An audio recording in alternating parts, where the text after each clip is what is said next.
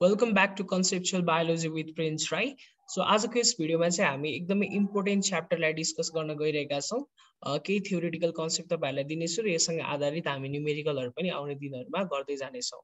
So the chapter name is the probability distribution. Okay, this is the very much important chapter in applied statistics. जुन तपाईहरुलाई सोधिरहेको हुन्छ यहाँबाट एउटा question. So probability distribution मा तपाईहरुले बेसिक आउटलाइन जान्नु पर्दाखेरि मेजर स्ट्याटिस्टिक्स पढ्ने जतिको डेप्थमा हामी पढ्दैनौं, नर्मल फर्मुलाहरु कसरी युज गर्ने कुराहरु मात्र डिस्कस गर्नेछौं र के हुन्छ हामीले यहाँ भित्र पढ्नु पर्ने त्यसको मात्र डिस्कस गर्नेछौं। सो प्रोबेबिलिटी डिस्ट्रिब्युसनमा जनरली हामीले पढ्नु पर्ने तीनटा टाइप अफ डिस्ट्रिब्युसन छ। First one is the binomial distribution. Okay, first one is the binomial distribution, and second one is the Poisson distribution. And the third one is the normal distribution. So यो तीनटा distribution बाट जुनसुकै पनि एक वर्षमा एउटा question भने आइ नै रहेको हुन्छ र हामीले यो कुराहरुलाई नै हेर्दै जानेछौं। सो यो भन्दा अगाडि डिस्ट्रिब्युसनको पालै पालो हामी भिडियोमा हेर्नेछौं। फर्स्टमा हामी प्रोबेबिलिटी डिस्ट्रिब्युसनको कुरा गर्नु भन्दा अगाडि एउटा टर्मको कुरा गर्नेछौं, that is random experiment and random variable. एक्सपेरिमेन्टलाई मैले सर्टकट लेखे एन्ड र्यान्डम भेरिएबल। अब यो र्यान्डम एक्सपेरिमेन्ट अथवा र्यान्डम भेरिएबलको मिनिङ के हो यसलाई अलिकति बुझ्ने प्रयास गरौं।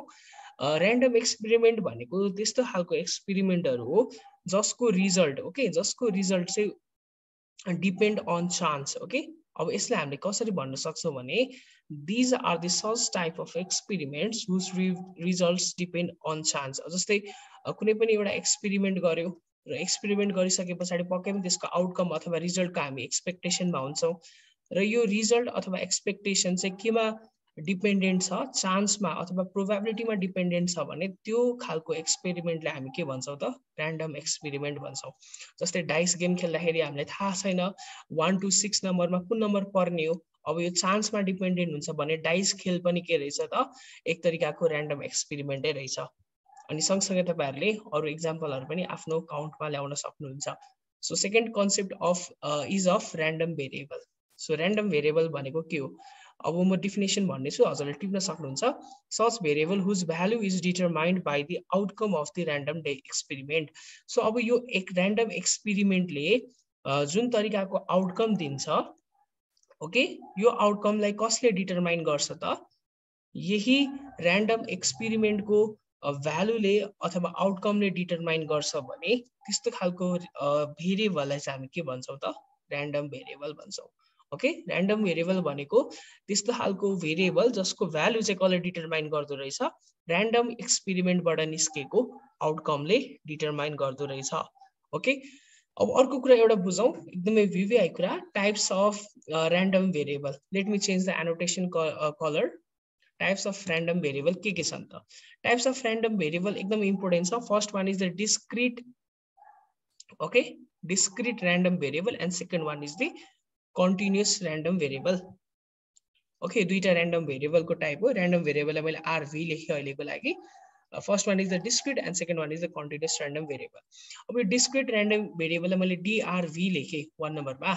अब यो भनेको के हो, डिस्क्रिट र्यान्डम भेरिएबल। सपोज एउटा कन्डिसनलाई नोट डाउन गरौँ। सपोज एउटा इन्टिजरको मैले के संख्याहरुलाई लेख्छु 1 2 3 4 5 6। ओके, हो यसरी यता हेर्नुस् है, अब ध्यान दिएर सुन्नुस्। यसरी यो र्यान्डम भेरिएबल जुन छ यसको भ्यालु इन्टिजरको भ्यालुसँग इक्वल भयो भने त्यो कन्डिसनमा हामीले यसलाई डिस्क्रिट र्यान्डम भेरिएबल भन्छौं। तर बुझ्दै जानुस् है, तर कन्टिन्युअस र्यान्डम भेरिएबल अथवा सीआरभी जुन भन्दै छु, अब यसको भ्यालु यो र्यान्डम भेरिएबलको भ्यालु यो इन्टिजरको भ्यालु सँगसँगै यो इन्टिजरको बीचतिरको भ्यालु पनि हुन जान्छ भने त्यसलाई हामी के भन्छौं त कन्टिन्युअस र्यान्डम भेरिएबल भन्छौं। सपोज यसको डिस्क्रिट र्यान्डम भेरिएबलको एक्जाम्पल भनेको नम्बर अफ कल रिसिभ्ड। अब कतिवटा कल रिसिभ गरे रे, सपोज हामीले कतिवटा कल रिसिभ गर्यौ भन्यो भने हामीले इन्टिजरमा आन्सर भन्छौं, दैट इज 1 2 3 4 5 6 भनौँला हैन। जतिवटा कल हामीले रिसिभ गरेछ त्यो अनुसार भन्छौं। र अर्को भनेको प्रिन्टिङ मिस्टेक। कतिवटा प्रिन्टिङ मिस्टेक भयो भनेर सोध्यो भने हामीले पक्कै पनि एउटा दुईटा तीनटा भन्छौं, इन्टिजरमा त्यसको भ्यालु हुन्छ।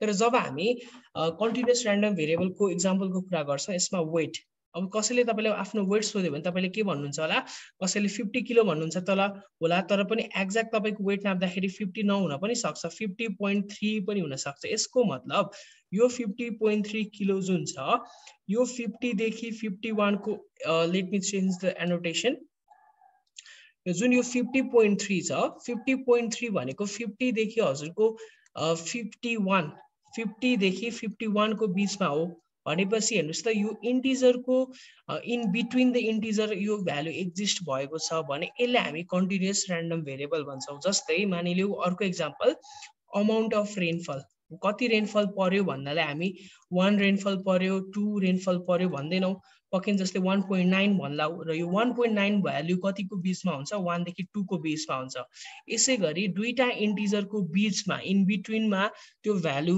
अड्केको छ भने त्यस्तो भ्यालुलाई हामी के भन्छौं त कन्टिन्युअस र्यान्डम भेरिएबल भन्छौं र डिस्क्रिट र्यान्डम भेरिएबल भनेको चाहिँ सधैँ इन्टिजरको भ्यालु नै के हुन्छ डिस्क्रिट र्यान्डम भेरिएबलको भ्यालु हुन्छ र डिस्क्रिट र्यान्डम भेरिएबलको भ्यालु चाहिँ हामीले काउन्ट गरेर भन्न सक्छौं ओके काउन्ट गरेर भन्न सक्छौं भने कन्टिन्युअस र्यान्डम भेरिएबलको चाहिँ काउन्ट नगरिकन हामीले के गर्नुपर्ने हुन्छ मेजर गर्नुपर्ने हुन्छ सो एकदमै VBI क्वेशन पनि हो तपाईहरुलाई न्यूमेरिकलसँग जोडिदिने प्रश्न मध्येको एक प्रश्न हो दैट इज यो डिस्क्रिट र्यान्डम भेरिएबल जुन छ र CRV जुन हामीले यो हेरेका छौं यो CRV कन्टिन्युअस र्यान्डम भेरिएबल र डिस्क्रिट र्यान्डम भेरिएबलको के सोधेको हुन्छ त हामीलाई डिफरेन्स बिट्विन सोधिराको हुन्छ सो आजको भिडियोमा हामीले प्रोबेबिलिटी डिस्ट्रिब्युसन सँगसँगै र्यान्डम एक्सपेरिमेन्ट भनेको के हो र्यान्डम भेरिएबल भनेको के हो र टाइप्स अफ र्यान्डम भेरिएबल भित्र डिस्क्रिट र्यान्डम भेरिएबल र त्यसैगरी हामीले कन्टिन्युअस र्यान्डम भेरिएबल र यसको एक्जाम्पल सँग यसको मिनिङलाई बुझेका छौं so thank you so much for this video C you in next video thank you so much